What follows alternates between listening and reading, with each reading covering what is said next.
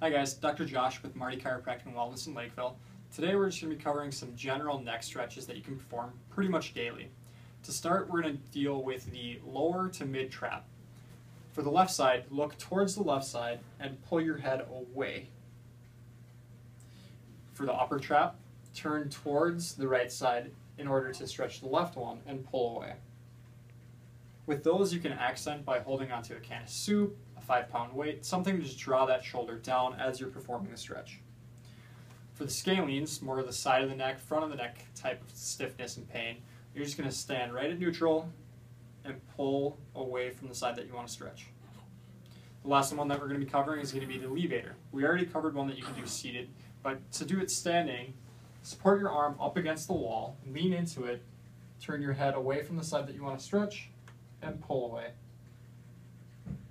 Again, all of these stretches are just going to be a general stretch that you can perform to help with that tightness, pain, aching that you get throughout the day, especially if you're sitting for a long period of time. Thanks for watching.